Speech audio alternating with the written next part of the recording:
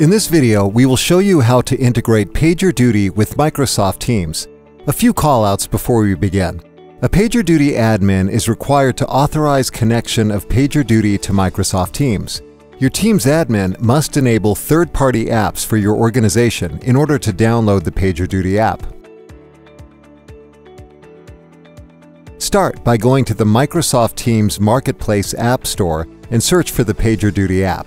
Select PagerDuty for Microsoft Teams. On the app preview page, use the drop-down and click Add to a Team, then select a team or channel for initial installation. Please note the application will be applied to all channels within the selected team. Finally, click Set up a bot to install the application.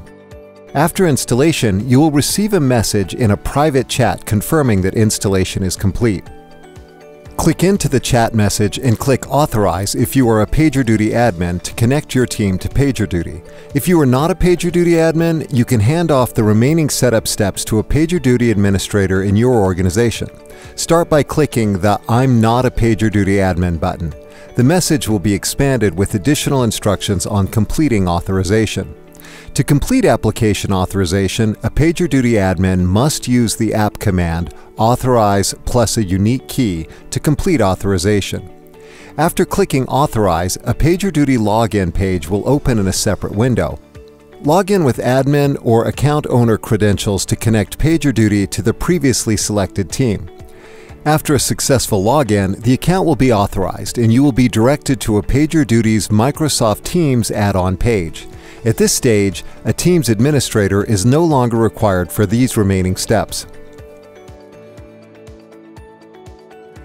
You can now begin mapping PagerDuty services to your Microsoft Teams channel. A Microsoft Teams channel can be connected to one or many PagerDuty services. Expand the team that you have connected to PagerDuty and click Connect Notification Channel. Select which PagerDuty service and which Microsoft Teams channel that you would like to connect to each other from the drop-downs. Click Connect to complete the integration. You have now connected a PagerDuty service to a channel in Microsoft Teams. When a new incident is triggered in PagerDuty, a notification will appear in Teams.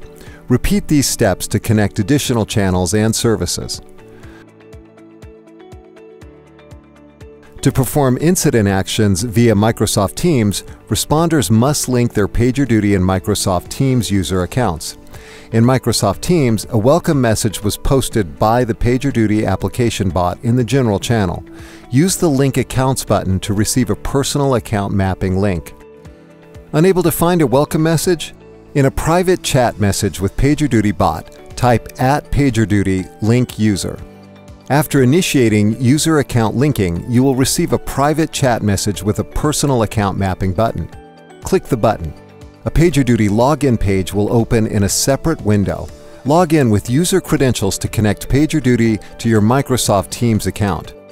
To unlink a user account connection, type @PagerDuty unlink user in a private bot message. You will receive an Unlink Accounts button and confirmation to complete the process. Now, let's verify and conduct a simple test of the integration workflow. In PagerDuty, create a new incident. Be sure to select a service that is connected to a Microsoft Teams channel. After the incident is triggered, open Microsoft Teams to view the new incident notification. After an incident notification has been posted in the channel, channel members can add a note, acknowledge, and resolve an incident. All incident actions performed in Microsoft Teams will update the incident in PagerDuty. To perform an incident action in Microsoft Teams, a user's PagerDuty and Microsoft Teams account must be linked. If their account is not linked, they will receive a private bot message with a personal link to complete the process. The PagerDuty application allows users to interact with the application's bot via app commands. In any of your team channels, you may enter @PagerDuty and then the command. To create a new incident, type @PagerDuty trigger. An incident creation form will appear. Be sure to input the required fields, service, and incident title.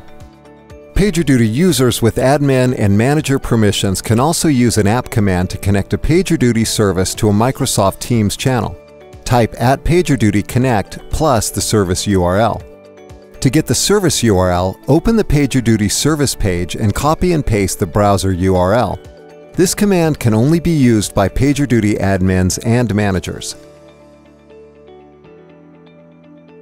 A PagerDuty admin or account owner can disconnect a Teams channel from a PagerDuty service via the PagerDuty extensions page. To remove a service to channel connection, click the down arrow next to the notification channels and then click the Remove button next to the service to channel connection delete.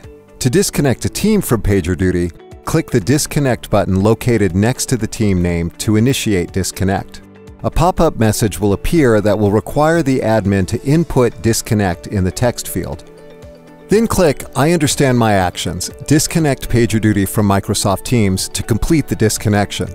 By disconnecting PagerDuty from a Microsoft team, all channels to service connections will be deleted and user account mappings will be removed. This concludes how to install, configure, and test the PagerDuty Microsoft Teams integration. For more information, please visit the integration guide.